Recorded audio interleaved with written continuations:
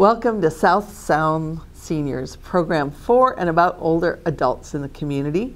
And last fall, we had a wonderful and interesting guest, Sandy Sinclair, joined me for a couple shows telling stories of his adventures in Alaska.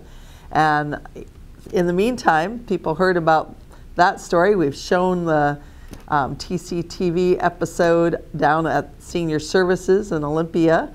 And I asked him back because he has more stories to tell. Okay. Welcome. Thank you for your concern. You know, so once in a while we do things that you shouldn't have done, and I want to go ahead and tell a negative thing, and this is going to be about me crashing my airplane. Oh my goodness. In the interior of Alaska, and so we ended up. We built a homestead there, and I had already made a day out there with a chainsaw and built out a kind of rough chainsaw airport. Oh. I thought. So you cut down trees and we leveled it out a little bit with a shovel. Oh dear. And that's all we thought we had, and so I thought it was plenty long and it'd be all right. So anyway, so then we came in there with a friend, and Bert Myers, who was my friend who was the co-pilot for me, and we were going to go ahead and land on this strip, and then we're going to take some time in repairing the strip a little bit better to take off. Fine, but there was one dip in the middle of it. I knew that, and so as I came into it, I throttled down just a little bit, and then when I saw the dip right there, and so I knew I had to give it a little bit extra throttle. And when I did that, it coughed instead of giving me the needed throttle to make the land. And then, of course, then I hit this hole, and it broke a shock cord. I heard it crack, and I said, "This can't be happening to me. I'm the guy that's been protected by the shaman." That's right, your first story when you were out on the Aleutian chain. It couldn't happen to me, but it did happen. And I ended up crashing my airplane and breaking a shock cord, and over in the head, we went down like and broke my prop and my wing anyway, and then. But I was aiming like this, and I had just put the gas in my airplane. I had full tanks of gas. So there I was, crashed like this, and gas was pouring out of the air tank onto a hot engine. Oh, Lord. That's not healthy. That's not good. So we jumped out, pulled the tail down, and take care of that problem. But then... so that leveled it out, so the gas wasn't pouring out. So we got that problem. But then I, was pretty shook up a little bit, and I thought, I've never had a crash an airplane before, so here's my first time. But so what am I going to do? Here we are out in the wilds of Alaska. No one knows exactly where I am, but it's not like I'm lost without any help. At least I didn't have any tools to repair my airplane. Oh Lord! But at least you were both okay. That's true. Anyway, so we got on the phone and the radio, and called an airplane to see if we could get a hold of somebody. And finally, there was one fellow that answered me. It was a fellow that was looking for forest fires because the rangers had asked him. There was a bunch of lightning, and so they were supposed to be looking for any forest fires in the area, and that's what he was doing. And I told him my situation. I want to go ahead and let the Fairbanks FAA know that I had crashed, but I'm okay, and I don't want anybody to come out any rescue for 3 days, so I can go ahead and find out exactly what I have to go ahead and get for the airplane. Well, he said he'd do that, but it turned out the very next day an airplane came out. And so... so how did they land if you were on Well, they were on floats. Oh, so there was a river or a lake. We had a lake right there on my homestead. And they landed on, and he came over and said, "Gee, I came out to get you." And I said, "I've got to stay here and work with my airplane, but you can take my partner back, and he can tell my wife and all the people that are back home that I'm okay." And so that was the plan. Anyway, but I didn't want to have him do that, but he came so much so that he took Bert on the airplane back to civilization. So you didn't have a helper anymore. You know, I was by myself with a crashed airplane. Oh, and so what am I going to do here without any tools? Yeah. But they did know where I was, so I wasn't like I was. But anyway, so I started to go ahead and figure out what I'm going to do. So I built I had a chainsaw and some wire. And so I built a tripod to be able to bring the airplane up to level and start working on it. And I realized I've got to take out the engine and replace it with a new engine bracket. The thing that would put the engine onto the airplane is busted. Right. Oh, wow. So I had to go ahead and do that. And that was my main concern. And then, of course, I had to go ahead and repair the wing and the shock cord that broke. And so all those things had to be done myself. So you kind of had your assessment, your list of what needed to be done. Yeah, and so that was my problem, and I started working on it by myself. But can you imagine the loneliness of when that airplane that came out to pick him out flew away? That must have been really I said I wasn't going to do it, but I did it. I watched it until it went finally off the last distance, and then I listened to its sound of the airplane until it finally was gone. I didn't want to do that, but that's what I ended up doing when I was alone. Okay, so then me and the airplane, I say we had to go ahead and figure out what I'm going to do. And you got to get over this shock of it all and start working on how I am actually going to be able to repair this thing. And so I did get an idea what I needed, and it was a big thing. And so it's fortunately, the next couple of days, an airplane saw the crashed airplane there, and it had floats, and he landed his airplane and came up to talk to me. Oh, wow. And he wanted to know if I had seen this one fella that he was looking for. And it was he didn't know if I knew him, and I do remember his name, and so yeah, I know I heard of him, but I've never met him. But he lived in the little area right next to where I am building my homestead.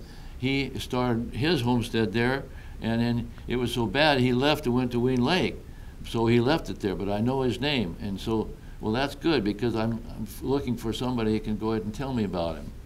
Well, it turns out I had found that he left my lake and went over to Ween Lake, which is about 8 miles apart, and then he was he got in a little bit of argument with the people there, and they wanted to come back to where his homestead was, and he'd never seen again. He was lost. Oh, wow. And that's why this person was trying to find him. And the Alaska State Trooper said that he was probably lost in the wilderness or got eaten by a bear or something between. Oh, my goodness. But that's what happened to that one. So the way is at least I had somebody there. Yeah, but you had that think, I don't want to be lost in the wilderness. I'm lost in the Alaska. And so this guy said, okay, I will go ahead and get the parts for you since I know you're in trouble and get them ready, and we can get them out to you and get you going. And I had one friend, a friend that I had known from a previous school, and she was living in Fairbanks, and so I could go ahead and get information. This one, her name was Evelyn. She was the mother of one of my students.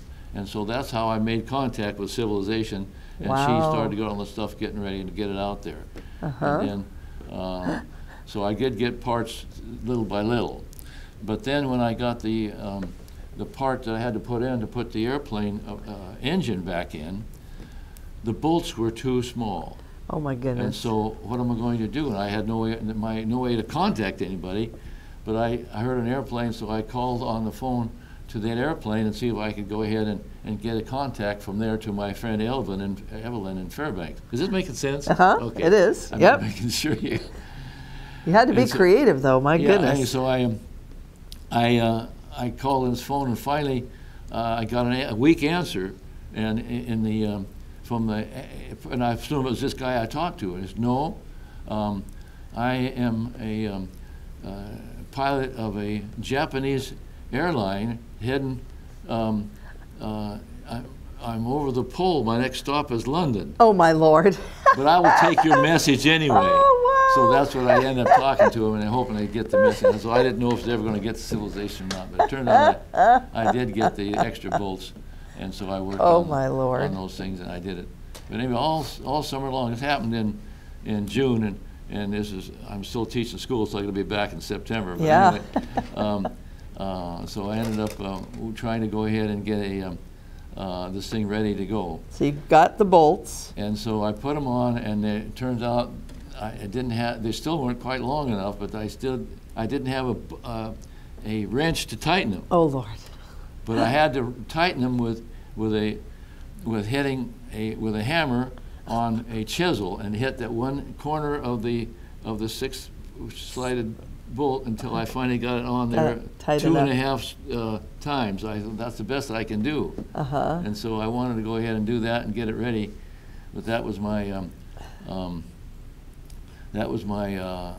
work on getting the airplane ready, and that was really a hard thing to do. So that was the engine. How did you repair the wing, though? Okay, then I used duct tape.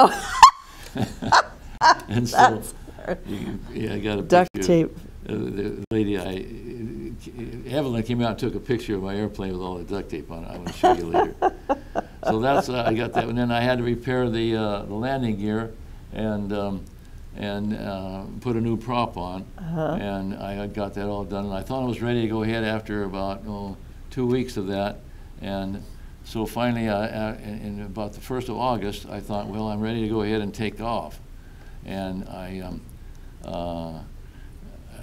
had already cleaned out the best I could to make the airstrip a little bit better. I took out the hump by my shovel, but you got to have at least 1,000 foot to take off on an airstrip for my airplane, and then so I was almost ready to do that when I was preparing to do it, and then the next day I was going to do it, fine, but then the next day was stormy, so I didn't do it. So okay, well I might as well go ahead and just use that extra day with my chainsaw, cut off extra trees that were beside the airport. This is on a ridge, so underneath the ridge there were some trees that are close by, and so I cut those off then an extra day. Anyways, it turned out the next day I was ready to do it, and I ended up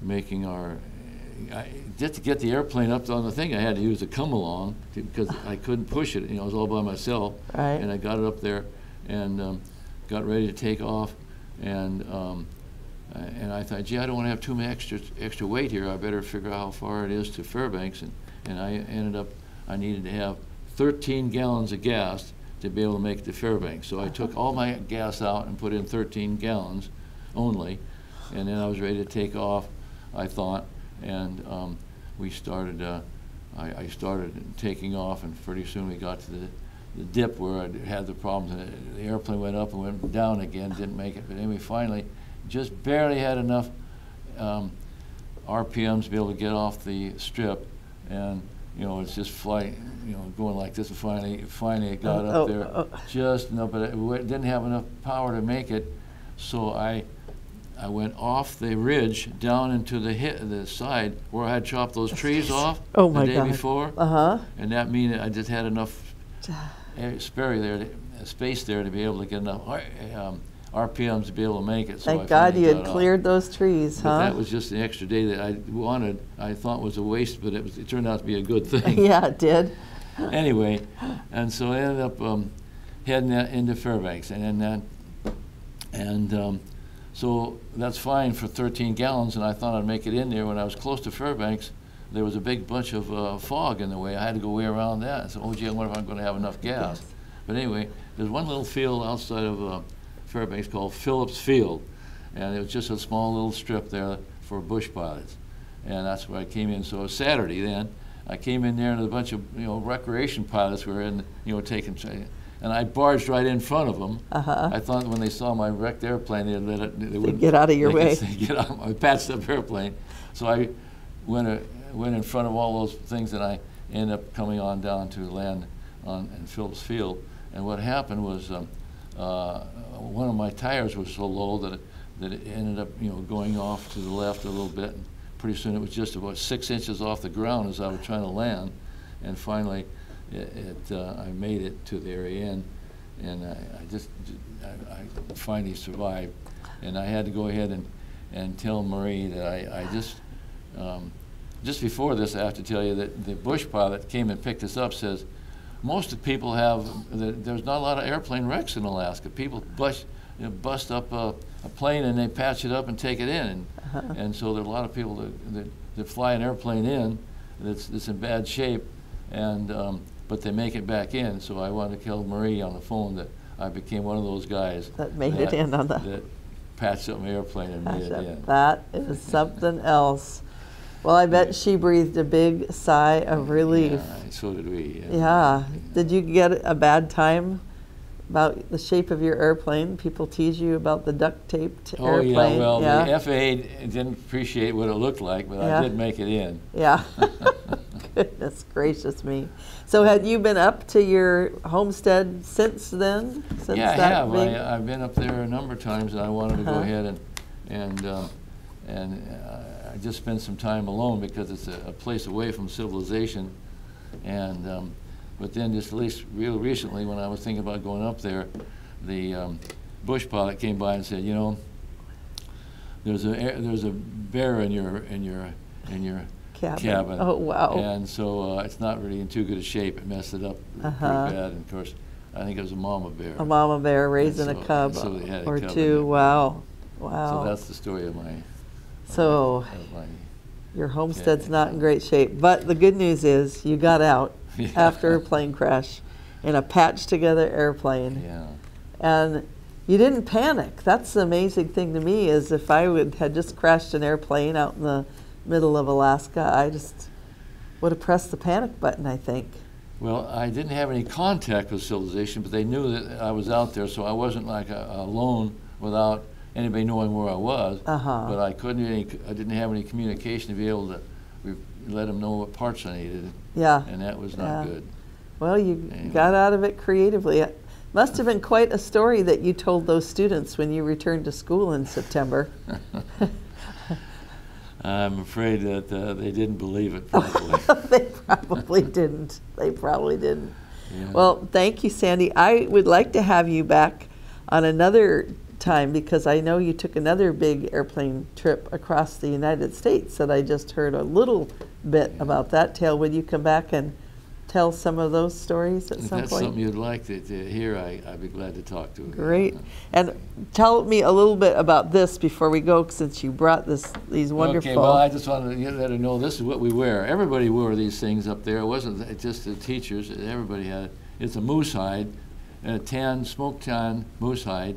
And this is what the people in the Fort Yukon all made nice looking Indian patterns on there. And that's our story. And all the kids had them too, so it wasn't just us.